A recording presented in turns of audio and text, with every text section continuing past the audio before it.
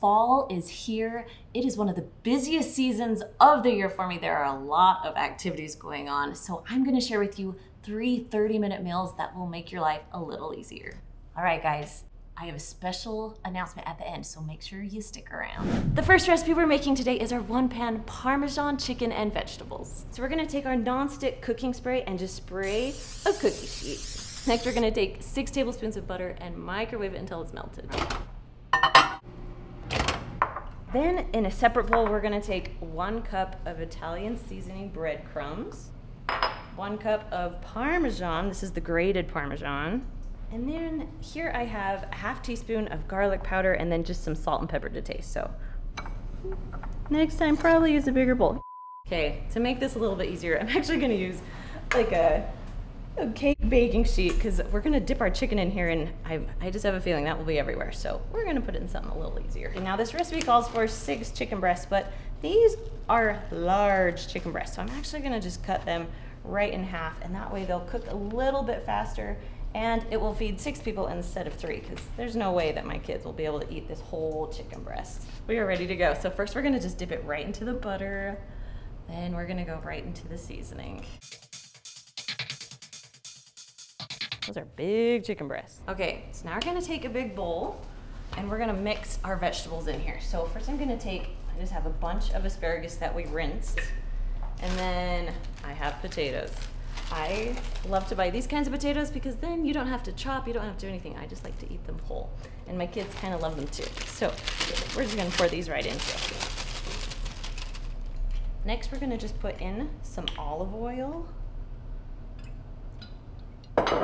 And just mix those around a little bit. We want the olive oil to cover all the vegetables so that the seasonings will stick to them. Okay, so just a little bit of salt and pepper. We're just gonna pour that in and then mix that around one more time. You can add other seasonings too, like whatever your favorite seasonings is to put on your vegetables. Here's the tricky part. We're gonna put the vegetables all around the chicken. It's okay if some of the vegetables go on top of the chicken. It will work just fine, but we're gonna try and go around the chicken as much as possible. And yes, you can make this all pretty if you want to, but really it's a 30-minute meal, so we're kind of just trying to get it done, get it on. All right, looking good. Okay, we're gonna cook this at 400 degrees for about 20 minutes or until the internal temperature is about 165 of the chicken. We don't want to overcook the chicken. The next recipe I'm making is our turkey meatball lasagna roll-ups. So we're gonna start by cooking our lasagna noodles. Again, we're trying to make this 30 minutes, so we're gonna do the thing that takes the longest very first. So I have a pot full of water. We're gonna turn it on to like medium-high heat. Once it starts boiling, then we're gonna start putting our noodles in. And those will cook just until about tender. You want them a little bit hard, but not too hard. You wanna be able to move them, to roll them up. So we're just gonna stack these in. So while the pasta is cooking, we're gonna put together the little mixtures. 1 1/4 cups of mozzarella cheese. We have about a ½ cup of cottage cheese. Now, I always buy a huge thing of cottage cheese. This probably is one of my favorite foods, I'm not gonna lie. I love cottage cheese. We're just gonna eyeball here. It's okay, ½ cup, we're pretty close. A little more, that's okay. Then we have 8 ounces of cream cheese that we've softened. So you can cut that up. I'm just gonna actually just throw it in here and mix it the best we can. We're just gonna cut this up a little bit with my fingers. Now we're just gonna mix this all together. Sometimes cream cheese is hard. If it's not as soft as you want, I mean, I usually will get my fingers in there and like really, really mix it together. Don't worry, my hands are washed. This one is ready, so we're gonna set this aside. Now I'm just gonna get everything else ready. Okay, just gonna open up the meatballs. Have those ready to go. Now these are still frozen, which is totally fine. Let's go check on the noodles. Now I'm just gonna drain the pasta. All right, so we're gonna take about a cup of the pasta sauce, pour it into the bottom of our pan. Okay, this is the best part. Well, it's my favorite part. So we're gonna take each noodle and put our filling on. Want a ton of filling because we still need to be able to roll it, but we want enough that it kind of will spread out. Good thing is this doesn't have to be perfect. No one will see the inside of your noodle. Then we're gonna take some frozen meatballs. These have been sitting out for a little bit, so they are a little more thawed. They're a little soft. They're a little soft. Once we have our meatballs, we're gonna put them right next to each other and then just roll up the lasagna noodle. Just like that. And you're just gonna put it into the bottom of your 9x13 pan. Let's see how many we can fit in here. All rolled up, ready to go. We're just gonna, I just like to add like a spoonful of sauce just right on top. Just make it more, better, much better. They're like little lasagnas, right? You need sauce. Okay, then we're just gonna top it with mozzarella on top.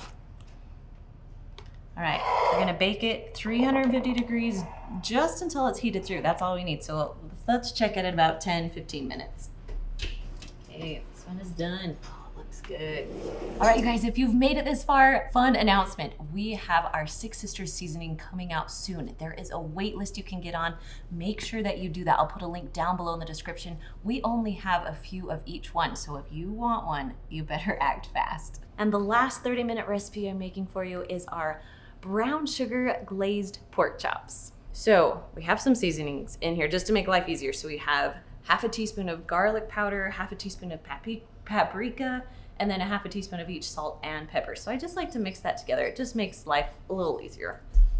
Then I have, you're supposed to use a fourth a cup, but I decided to use a half cup because I have a lot of pork chops and I just want to make sure there's brown sugar on all of them. So then you're just gonna mix your seasoning into your brown sugar. Now I have my tongs here, but sometimes it's just easier just to use my fingers. So I'm gonna grab some pork chop, I'm gonna grab some seasoning, and we're just gonna pat the seasoning on each pork chop. Turn on my stove to like medium-high heat, and then we're gonna add, you know, it said like 2 to 3 tablespoons. I just kind of like to put a lot of oil in there because it just cooks a little better for me. Okay, once this is all hot and ready to go, then we'll put on the pork chops. We're gonna put the pork chops on and cook them for about 5 minutes on each side.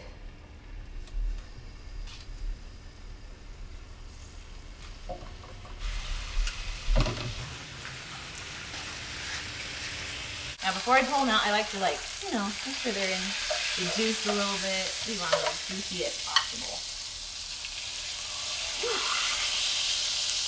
All right, pork chops are all done. Now, my mom is coming. We are gonna taste test the recipes to see if, they're worth putting on your weekly menu or if they're just kind of a one and done type thing. Chicken is done, ready to taste test.